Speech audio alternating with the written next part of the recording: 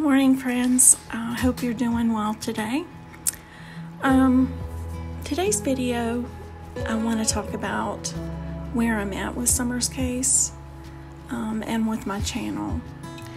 I've gotten to the point where the lack of information, the lack of any progress in the case, the lack of any arrest or holding anyone accountable after a year, I'm really getting towards losing all hope that this case will be solved and that people will be brought to justice on behalf of Summer. And I'm sorry. I'm just being open and real about where I'm at with this right now. And it's been an emotional burden for me. I feel like my videos are out of my love for this little girl and my hope to give her justice. But I don't know if you guys remember this, but about 2 years ago, there was the whole thing about Wayfair in those cabinets that were extraordinarily priced. The prices and the pictures of the cabinets or the models is not such a concern to me. But what really concerned me was the names that they put on those cabinets. They were names of missing children, with the exception of maybe one or two that had been missing and found, but they were still missing children. And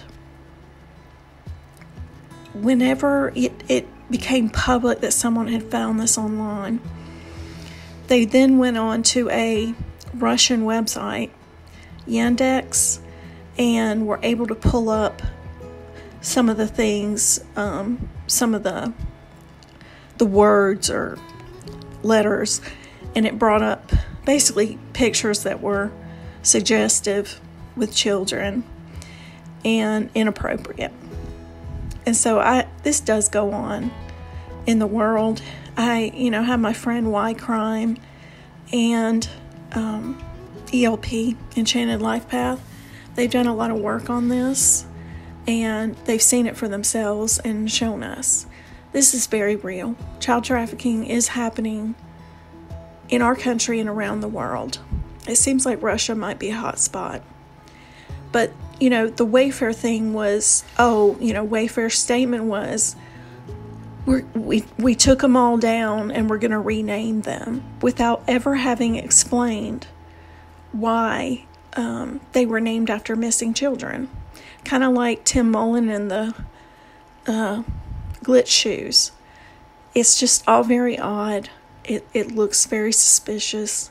But they took the names down, they took down the listings, and that was it. There was no more explanation. Every major news outlet, played it down, debunked it supposedly, and all that kind of stuff. And I'm just like, no, that's not good enough. And so I feel like I've gotten to the point where I feel like Summer's case is along that same line. It's being covered up. It goes way up and way deep. And I'm afraid that we're never going to have justice for her. And I'm sorry if you see, that me giving up hope on this is being weak or I'm being negative. But it's just a reality for me. I don't think this is going to go anywhere. I don't think this is ever going to get solved. We would have seen something happen by now, and we would have heard law enforcement saying something other than we are still no further along than the first day. I mean, you would have to be after over a year, and I'm just not buying it. I think they've determined to cover this up for whatever reason, to protect people, and there's a lot of powerful people involved, and I'm sorry, but I don't see this getting solved. So I'm going to end my videos on Summer unless something comes up and we have a real major thing come up and I feel very led to make a video, I will. But I think I'm at my wit's end with this. And I just want to say how much I've enjoyed talking to you guys about Simmer's case and all the support and feedback you've given me, and then praying for me when my niece died this week.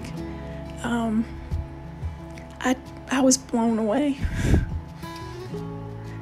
by all the kindness, and I'm sorry that there were so many people with stories like mine.